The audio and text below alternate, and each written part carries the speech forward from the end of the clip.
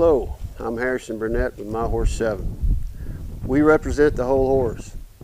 I would like to take this opportunity to thank Sharon Roberts and her administrators and staff for signing me to be the official trainer for AHI. I hope you enjoy these videos. With horses, I'm constantly a work in progress, learning from the horse how to get the best out of them and how to get the best out of myself and out of life. If you have questions or feedback, you can contact me via info@thewholehorse.net. I look forward to helping you and your horses. I hope this video gives you something to look forward to in these trying times. It will get better, and in our lives, we are blessed with the company of our horses.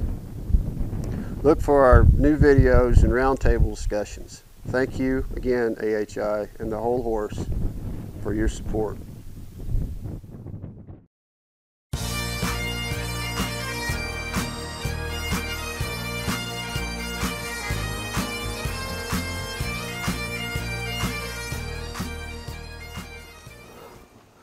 Hello, my name is Harrison Burnett, and this is my horse 7. He's a rescue horse, what I call a project horse. I'm his last stop, and he's been through a lot. He was going to go to the bucking string or something even more severe than that. So I've got him, and I like him, and he's still a work in progress, and I am too. So, we would like to talk about position of the rider today, and 7's going to help me. And there's no mechanical means to explain position. Position is an intuitive feel. It's a feel. It's intuition. It's intuited. There's no way to. There's a human and a horse here, and it's very intimate. So it has to be, but it's very simple. But a lot of people get bad muscle memory in position by getting in a chair seat, getting too far back, their legs are out. And the way you operate the horse movement is these nerve patches right under my legs here. They're like that. And that's where you get your stimuli to engage the hind legs, the lumbar sacrum, to get your motion. So my position on the ground would be just like I'm in a comfortable stance. My knees are bent. My knees are just over my toes. My femur, my ear, my femur, my ankle should line up. That's the same position I want on the horse. If you walked a horse under me right here and I was on blocks and I just went into the horse. Now, if our position's off, we can't apply our aids. Well, what's our aids? We've got our weight, we have our legs, and we have our hands. The first thing we've got to do is control our mind to control our body, so we can hopefully help control his mind to control his body. And it's all economy of motion. There's no formula for it. And it's all a feel. It's all submitting to the movement of the back. That's all you're doing. Is submitting to the movement of the back in this, with your body aligned. So now, and you study this the rest of your life. This is something you get better at as you get older. It's very encouraging. And it's something you do less to get more. It's about the only thing I know of that you can do that in, other than maybe the martial arts. You do less and less to get more power. You take away the non-essentials and you keep the essentials. What's the essentials? Your position. And doing the least you can to get the job done with a horse. Horse training is all about control. Control of the horse's feet. And you've got to have this right, the brain in here. His mind His spirit has to be settled for him to be able to operate, to you communicate with him and he communicate back. It's a feel following a feel. I'm feeling to him, I hope he feels to me. So I've got a 4x4 here. Just to get in your mind about balance. Nothing can survive without balance. Nature, nothing in nature survives without balance. It dies, or it just has a hard time living. So, the 4x4 is balanced about right there. If I put this on my shoulder, it's balanced. I can carry that. If it weighed twice as much as me, I could carry this. But if it's back here, that feels really bad. If you set too far up, it feels bad to the horse. If you get right behind the withers, it's a sweet spot. Boom. And that's very important to remember. If Julie would come out and wiggle this while I walk. Now, if you get out of position, the art of riding many times is the art of not interfering once the horse is in movement. You can't interfere with their balance by exaggerated movement. No. You don't move for them. You use the nerve patches and you just go with their back. You submit to the movement of the back, and then you know where the feet are, and you know what the footfalls are. So I'll have Julie. I'll start to walk with this. Now you wiggle it. You know, I don't like that. Because remember that when you ride your horse. That's simple, but a lot of people set to one side or the other. They here and there.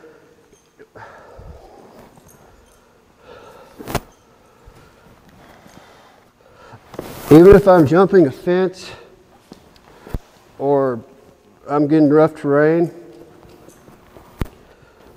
the angle, I don't want my angle of my leg to get back here or way up here.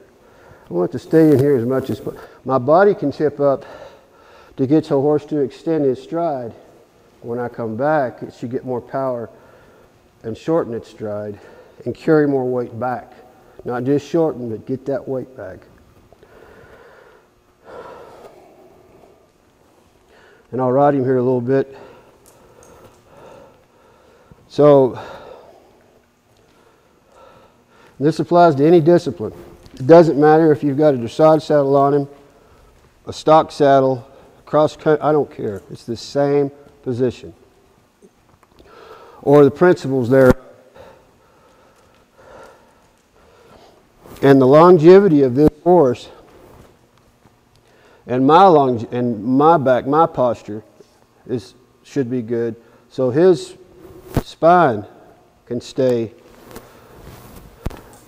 If he's crooked, if he's unbalanced, he's going to strike the ground hard. I want him to touch the ground like he's sneaking into a camp, and you don't want anybody to hear you.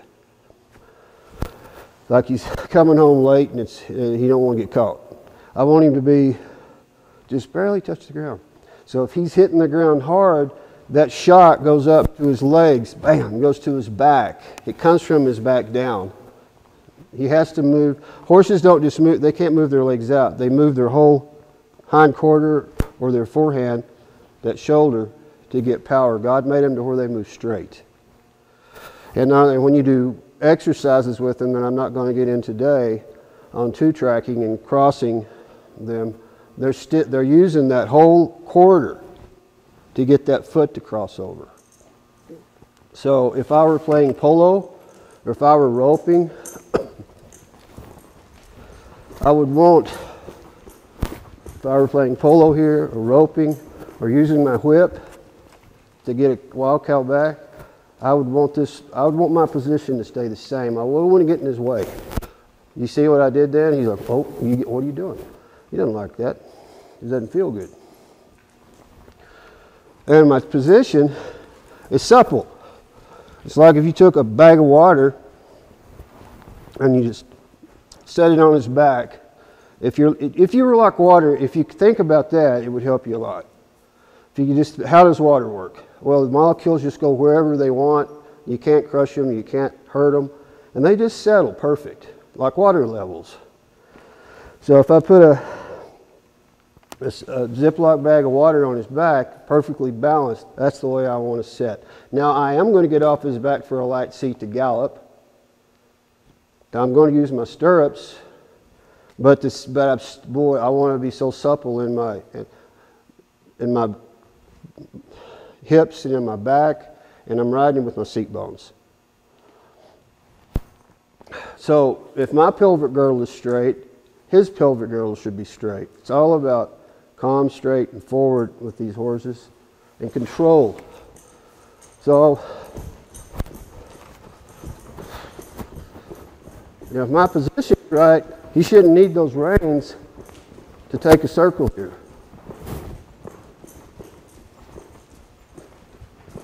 And then when I come down to walk, he should just walk. Because it feels good for him to come up under me and then back down. That feels good. He gets under my weight up here, it's okay. He gets under my weight up here and he comes back. And he gets more, then he starts carrying more weight. You don't just want him to get short. You want him to get strong and carry more weight.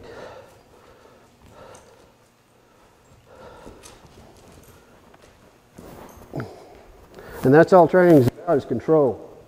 It's control when these feet leave the ground. You can control them. It says he got a little excited then, so we'll back him up. He's a project horse. There. His rear. He got spurred pretty bad and he bucked the people off.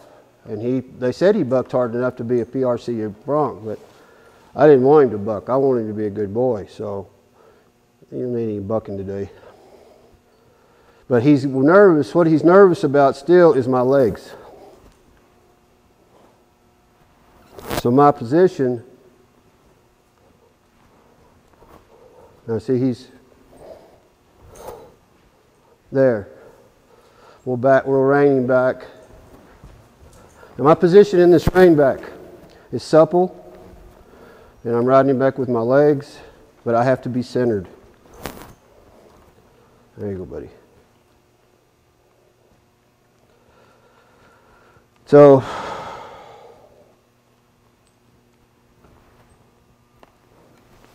if I can just get there, you got a weight transfer, that was okay. But he's been put through a lot.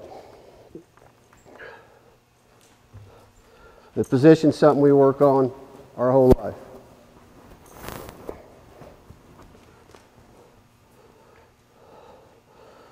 He's not got much warm-up time. I want him back under me. I want him up. I want him back. I want him up, back, up. We need to get to moving. Do another demonstration about he's tight and he doesn't have much. He's kind of goosey. So we're going to get to moving here. Now how can I make this horse more goosey and more apprehensive? Because he's already been tortured and he's already learned how to buck people off. Get stiff. All I got to do is get stiff and hit his back like a hammer. He's not going to like that. And any horse, no horse is like that. That's what holds up your development of their training.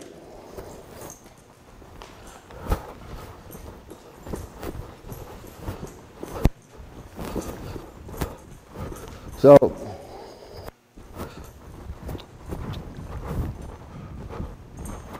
the canter, it's the same way. I come back, he comes back. I come back a little farther, he comes back. Everything is from here to your hands. Now I'll go over a little thing with my hands before we get done here. Get in the middle, baby. Our elbow, in schooling a horse, if I want to school this horse to run bridleless, which I'm going to do, or a neck rope or without the bridle, I've got to have his hind legs hooked to that bit and his front legs hooked to that bit. From my body to his feet.